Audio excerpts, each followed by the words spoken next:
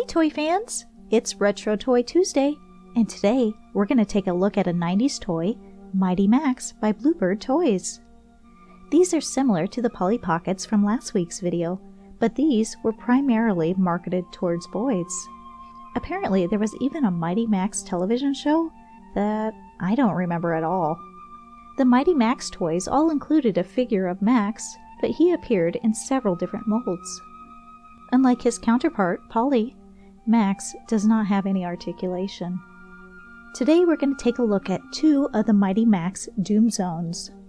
The first Doom Zone is the Mighty Max Tangles with the Ape King. This one was actually mine as a kid, and I remember picking it out because it's jungle themed, and I wanted a boy figure to interact with my Polly Pocket world. The back of the playset is marked 1993.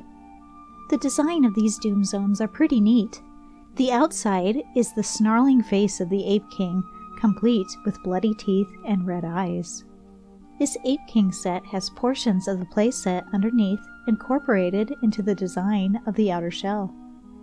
As you can see when we open the set, the tops of the two skulls form the ape's eyes, and the back of the gorilla figure is the playset's forehead.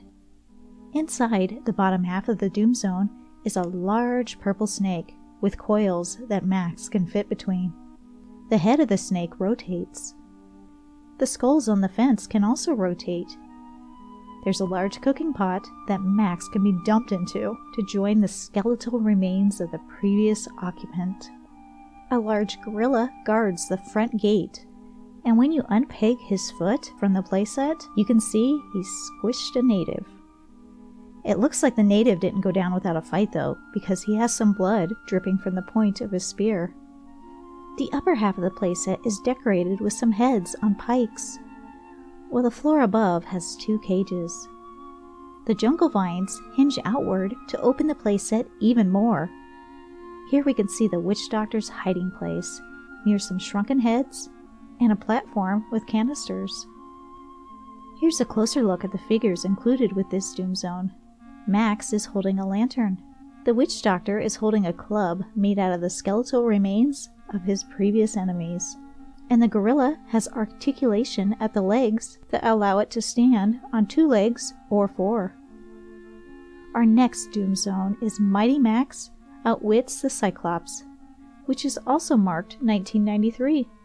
This is a playset I purchased a while back from Goodwill, and it's missing the figure of Max. The outside of the Doom Zone is the creepy purple face of the Cyclops.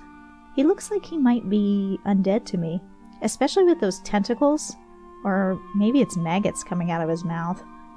Again, features from inside the playset are incorporated into the outer shell design, such as the horn, eye, and the maggots. To open the playset, you have to first fold down the jaw. The first thing you're probably going to notice is that the Cyclops' eye is actually a giant eyeball monster with long tentacles. This is probably the darkest of the Mighty Max playsets I own. The inside of the Cyclops' jaw is some kind of wall of eyeballs, and hiding inside there is an armored purple-skinned guard. If we lift the eyeball monster up, we notice he was roosting on top of a blue cage. This cage lifts up and we can place Max inside to hang out with the skulls on the floor. Next to the cage is a wooden table with 2 manacles. On the opposite side of the cage is an Iron Maiden that you can throw Max into. The inside of the lid of the Iron Maiden has raised bumps to depict the spikes. I told you this playset was dark. The final object on the first floor is a cage with a demonic gate. You know what? I don't think it's another cage. I think it might be a furnace. The outer edge of the inside is rimmed with stones, and there's skeletons floating on what may be lava. The horn of the Cyclops forms a stairway to the upper floor. There are more skeletons on the lowest level of the upper floor. The middle floor has a workbench with some potions and a guillotine. Because, you know, you can't have a workshop without a guillotine, right? Behind the guillotine is a sword and an axe. There are stairs leading up from the middle floor to the uppermost floor, which is decorated with a noose. There's like a little peg above the noose, so my set may be missing another piece. I'm not sure what the rest of the decorations are on this top floor. There's some silvery looking machinery and a purple thing that might be a chair. The purple thing folds down to reveal more machinery behind it and a golden decoration on the wall. Here's a closer look at the two figures I have that came with this playset, the eyeball monster and the purple skinned armored guard. So, did you have any Mighty Max toys as a kid? If so, which ones?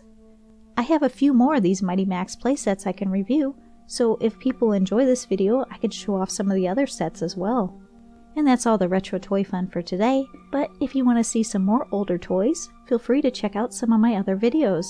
Also, feel free to subscribe if you'd like to stay updated with my content, and thanks for watching.